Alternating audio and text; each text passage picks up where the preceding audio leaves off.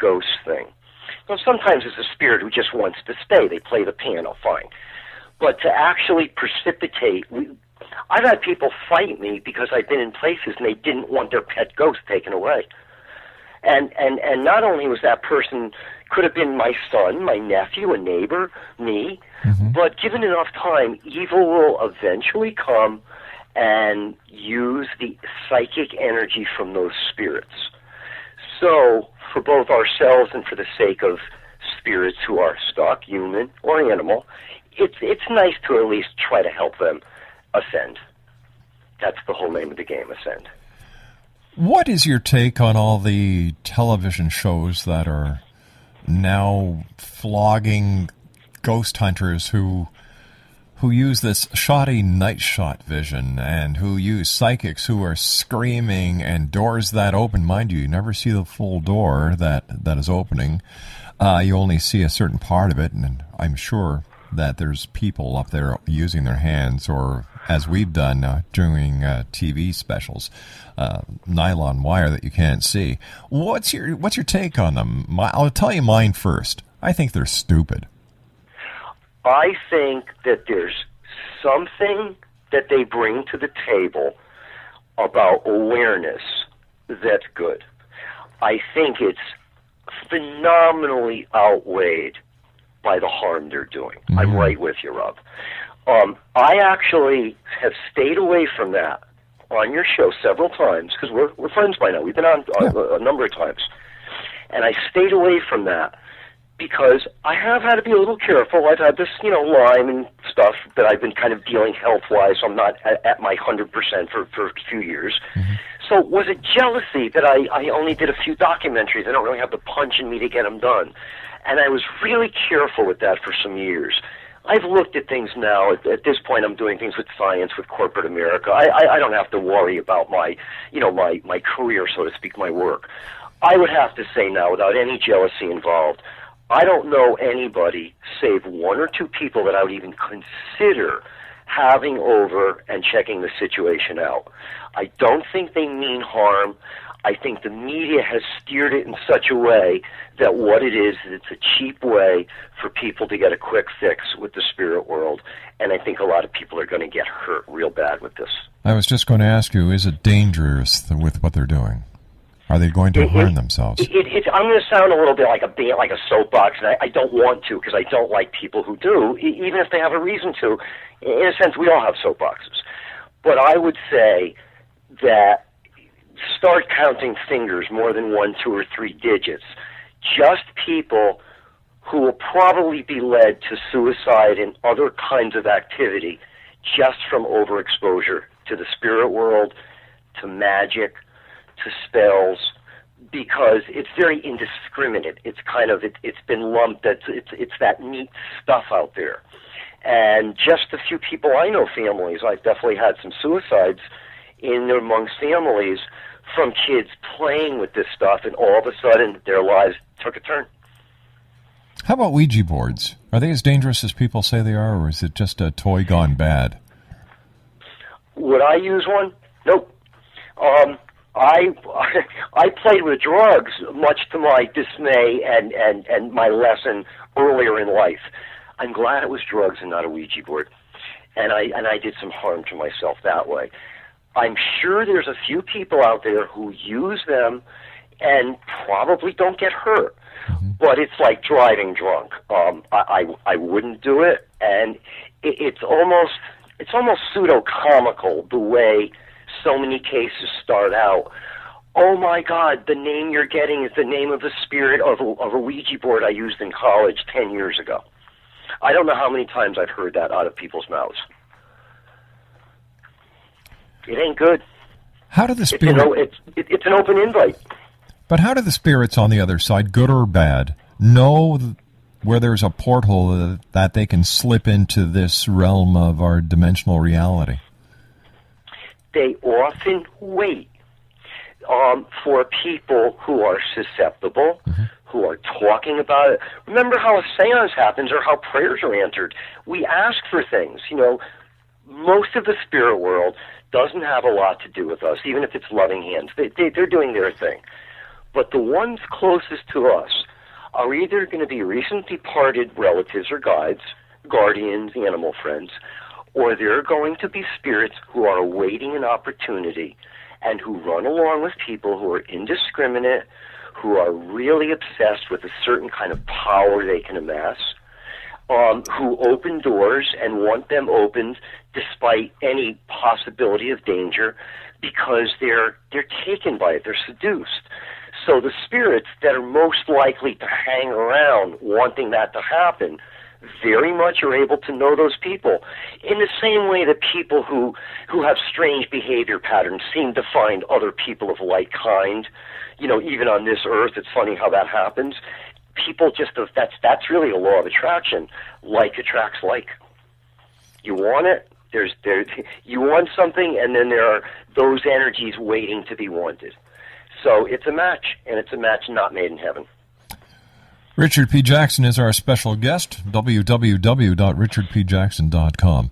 Richard, how about these groups, organizations, wackos who go door to door upon the request of some poor person who believes their house is haunted? Now, before people call ghost groups ghost hunters or ghost wackos, what should they do to make sure that, number one, there is a paranormal event happening, and should they first of all go to these ghost investigators, or should they go somewhere else first?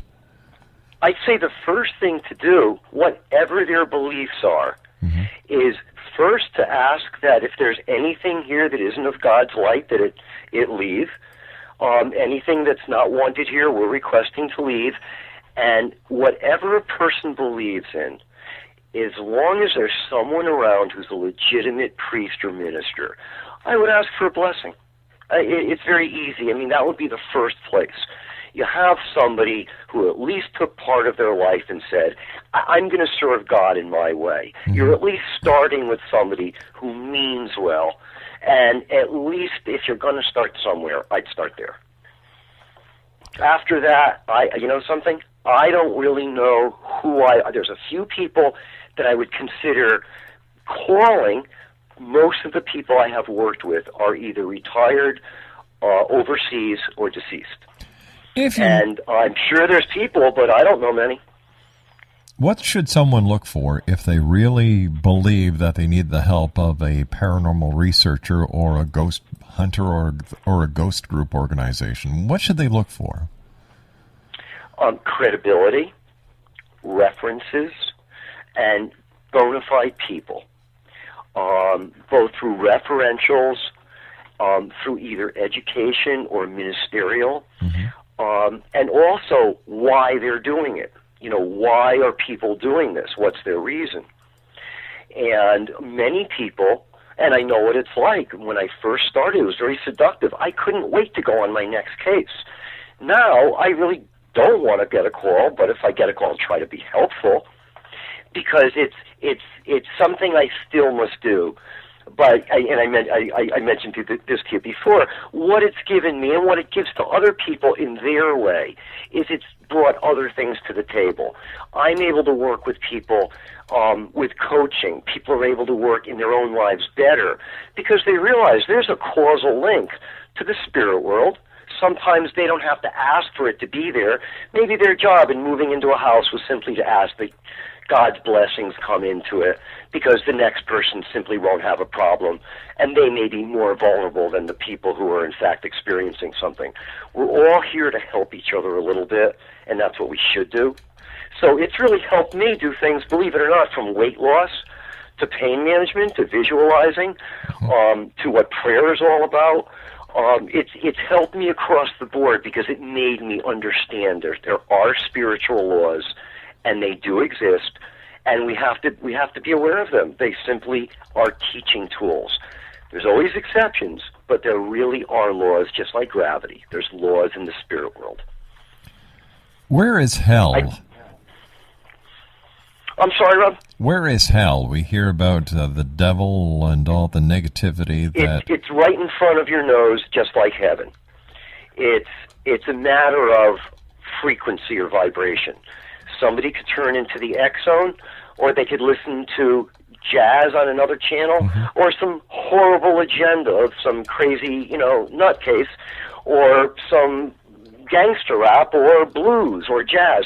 It's a matter of what we tune into or what tunes us in. It's not a matter of where it is, it's a matter really of what it is, which is why people should do their best to always think in terms of maintaining as high a frequency as one can. Think good thoughts if possible. If not, sprinkle it with humor. Be appreciative, gratitude. It all makes the frequency a whole lot higher, so we're a whole lot closer to heavenly beings than hellish beings. Richard P. Jackson is my guest, and Richard, you and I have to take our final commercial break for this hour. Thanks very much for being with us. It's always great talking to you, buddy.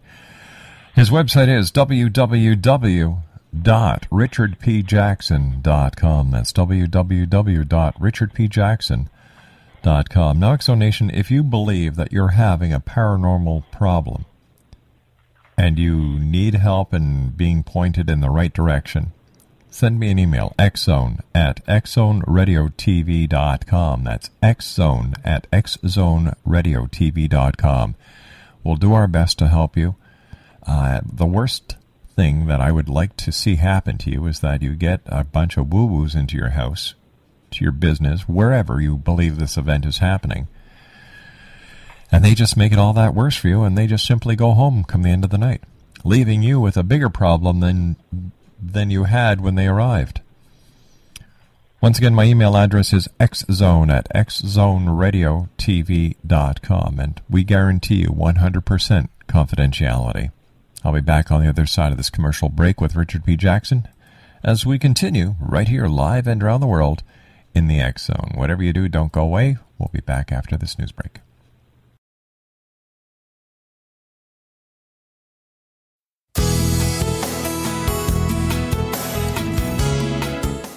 With each new extreme weather event or terrorist act, it becomes increasingly obvious that we live in uncertain and challenging times. We all buy car insurance. Why not collapse and catastrophe insurance? Matthew Stein, an MIT-trained engineer and green builder, has written 2 outstanding books to help people prepare, plan for, and deal with everything from minor situations lasting a few days to full-on collapse. Matt's first book, When Technology Fails, is a manual for self-reliance, sustainable living, and surviving the long emergency. This massive book covers the gamut from first aid and emergency preparedness to alternative healing, renewable energy, primitive living skills, and 18th century technologies that could be critical to your comfort and survival in a long-lasting crisis. Matt's second book, When Disaster Strikes, is a comprehensive emergency preparedness handbook and survival guide. When Disaster Strikes is an essential item for every family's go bag. Both books are available at all usual sources. There's a wealth of totally free information posted at whentechfails.com, and author-signed copies may be purchased at mattstein.com. That's www.whentechfails.com and www.mattstein.com.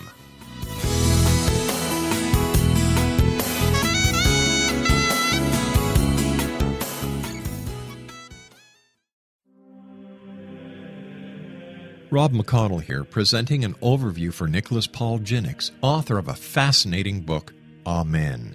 It presents facts revealed by Egyptologists, facts that enable us to understand why Amen is the beginning of creation of God. It provides recommendations for religious leaders of the major religions to unify their beliefs and teach the Word of God. Love one another. Amen informs people how mankind conceived God. It was the Egyptians that developed the concepts of a soul, a hereafter, and Son of God. And finally, after the worship of many gods, they conceived the belief in one universal God, the maker of all there is. For more information, visit www.futureofgodamen.com. That's www.futureofgodamen.com.